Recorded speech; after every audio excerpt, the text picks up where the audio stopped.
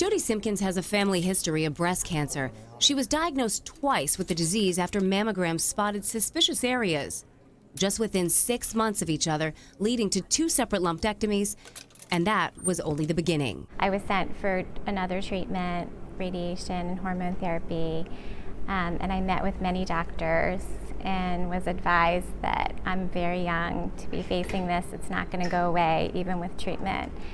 So at that time, I decided to go forward with a double mastectomy.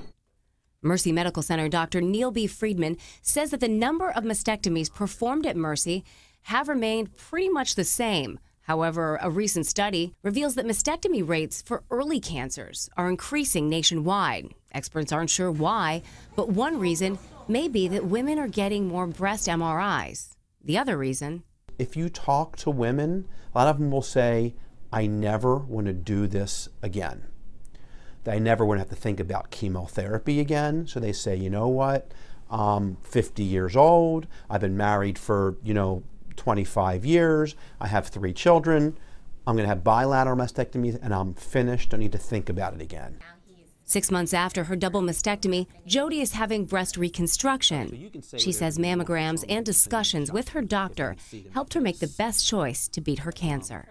A woman has to choose what they believe is best for them, for their family, for their future.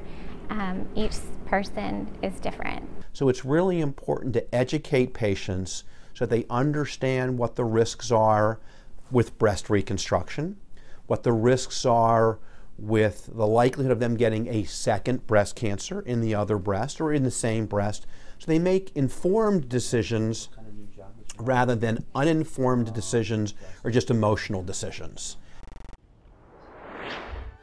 Hi, I'm Dr. Neil Friedman, the director of the Huffberger Breast Center at Mercy.